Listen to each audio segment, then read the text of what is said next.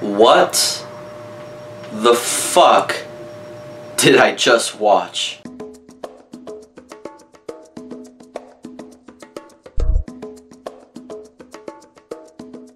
Okay, so the Loft. The Loft is about these 5 friends who own this expensive ass condo which they call the Loft, and they use it in order to cheat on their wives. They bring mistresses, girlfriends, anything they can just to get away from what they have at home. Cause for them, not hotels or credit cards because it's untraceable that way. Until one morning Wentworth Miller walks in and finds a dead chick on the bed, and only these 5 friends could get inside the Loft. So now they question, oh, who killed this girl? As they question each other, it becomes this murder mystery that honestly fails in every aspect. I'm just gonna throw this out there. No background on this movie because I had no idea what it was even about when going into it. But seriously, The Loft is one of the worst movies I have ever seen since I started reviewing movies on YouTube. And I've seen a lot of shitty shit in my days, but The Loft, oh my goodness, it's definitely on the top of my list. Just everything about this movie, the acting, writing, dialogue, and pacing is just...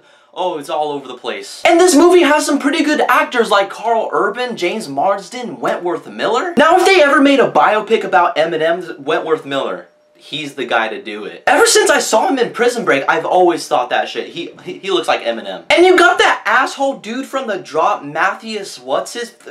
I honestly don't know his name. And you've got Eric Stonestreet from Modern Family. I think he's one of the best parts of the show. The dude is hilarious. I've seen it with my 2 eyes. But this movie made all of them look like grade B porn actors they found on the street. And a huge ass part of that had to do with the shitty script they were given.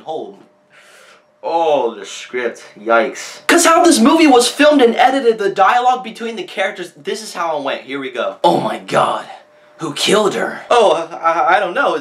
It's one of us 5, though. Well, someone must confess. But who? Who did it? That freak out happened. I'm serious. Oh, I don't know. I mean, I wasn't here last night. But it could be him.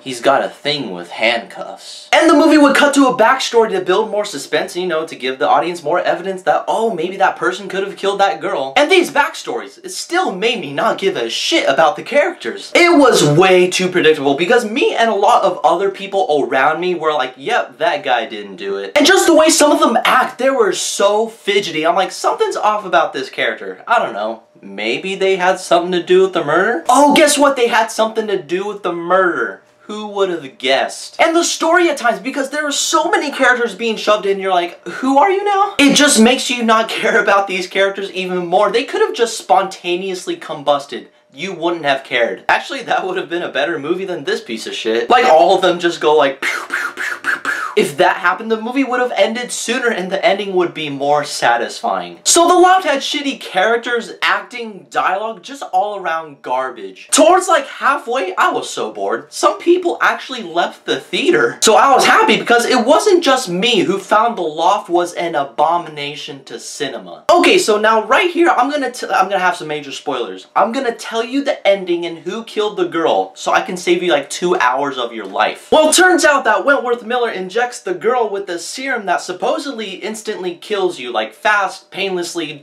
I've never heard of that shit before. And dickhead asshole from The Drop finds her dead on the bed. She wasn't dead all the way. She was kind of moving her fingers a little bit, so you know she was still alive. And he takes a knife and slices her wrist badly because according to him, it makes it more dramatic. He seriously says that shit. And I'm like, yep. Fuck this movie. So now he's on trial for murder and the real Slim Shady, he jumps off a building, kills himself. All's right with the world. And I bet you're asking, why did this all happen? It doesn't matter. I told you who killed the girl. Have you guys seen The Loft? What did you guys think about it? I'm so sorry that you saw this movie. Whatever your thoughts are, leave a comment below. And as always, there's a link for my Twitter and my Facebook in the description below. But in the meantime, I have to get going.